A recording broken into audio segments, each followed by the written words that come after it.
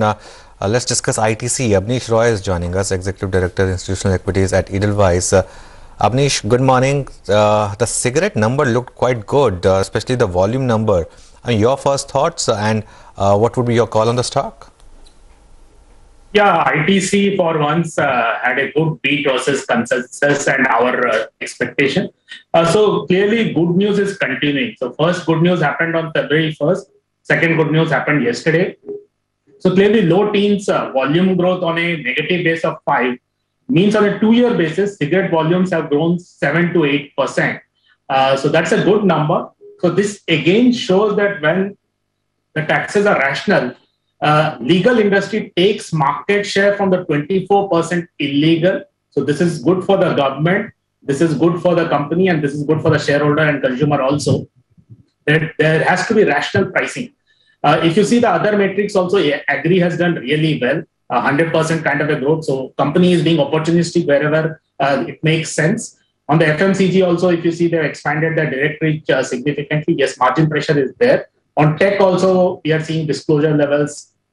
The recent analyst meet was good. So we have a buy on ITC. We in fact upgraded it because of the positive surprise in the budget and yesterday's consensus beat. So we have a positive view, and 285 target price on ITC. This is one of the rare years. Second successive, there are no tax hike, which is clearly big positive for ITC. Okay, so 285 is your target price, right, on ITC? Yes, 285. Okay. You were talking about the pickup in businesses, even the hotel business, right? I mean, it posted a loss last year and of 67 crores. It's posted an EBIT this time around of 50 crores. So looking pretty good on that front too. So given all of that, do you think that there could be the start of some sort of a multi-year earnings upcycle for ITC? And if yes, you spoke about your target price, but have you even raised your earnings estimates for the company? So, is it a multi-year bull run for ITC? That will depend upon February 1st next year. So, in a cigarette company, always this issue is there. Government this time, if you see, Mr. Modi told the finance minister that already there is very high inflation. So, we should not increase the taxes. So, that was good this year.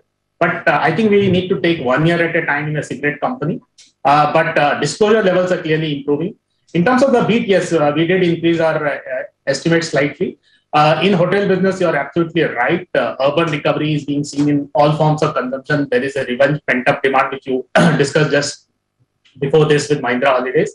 So yes, that business should do really well. People are not going to go to overseas vacation. So definitely Indian hotel businesses should do well, and ITC obviously is a key player there.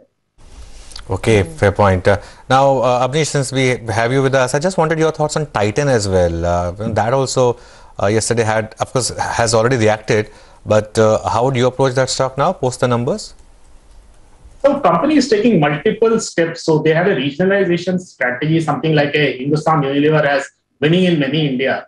Titan has identified UP, Bihar, Andhra, Tamil Nadu markets where they have a huge potential to scale up because they are a bit small there.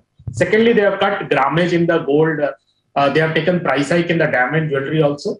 Plus, there is a market share, a huge opportunity. Currently, Titan has a 6% market share of the total jewelry market in India and 15% in the organized. So definitely huge potential. So this is a high growth stock, not cheap by any metric, but definitely high growth is going to continue. And we have seen anytime COVID wave happens, the lost sales comes back because you do see bunching up of sales eventually. So overall, wedding is just 20% for them. For the market, it is easily 50 to 60%. So wedding clearly doing really well for them. And studded also has grown at 35-37%. So that also has expansion of margin. So we are quite positive. Not cheap, but this is a compounding story. We can easily see 18 to 20% compounding long term here in terms of profits. Okay, and the stock has done really well. In the last 6 months, the stock is up, what, 37%, right? Since we have you with us, I wanted your thoughts on Britannia. I know the numbers came a while back, but at the conference call, the management made a very interesting point. They said that they have seen no slowdown in the rural market, unlike their peers and unlike other players. And they also said that their market share gain in rural has been 2 times urban. So they're clearly picking up a lot of pace in the rural market. Does that, merit a further upside in the stock? or perhaps an outperformance compared to its peers? And what's your price target? Yes, Britannia stock has not done well last one and a half years. In FY21, what happened? Parle did really well in terms of market share expansion. So that was a new development in the last 7 to 8 years. Now, in the last 2-3 quarters, again, Britannia has started regaining market share from Parle.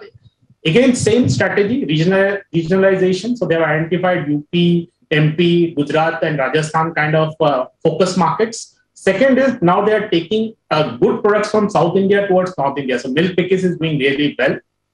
Apart from this, clearly in the dairy, they have done really well. So yes, Britannia is oversold in our view. When palm oil corrects, I think that is the big trigger we are waiting for. It has been very inflationary, 70-80% inflationary. But for Britannia, palm oil is a key metric from the margins. Margins did disappoint. But on the volume growth and market share, this is a new development. So Britannia definitely should do well in the next 1 year from a market share volume growth, but margins will be a metric of palm oil prices. Okay, Abneesh, we'll leave it there today. Thanks a lot for joining us. Always good talking to you. Let's take stock of the pre-open. It settled 30 points higher on the Nifty. So not as good as, perhaps the pre-open as stakes at one point indicated. The bank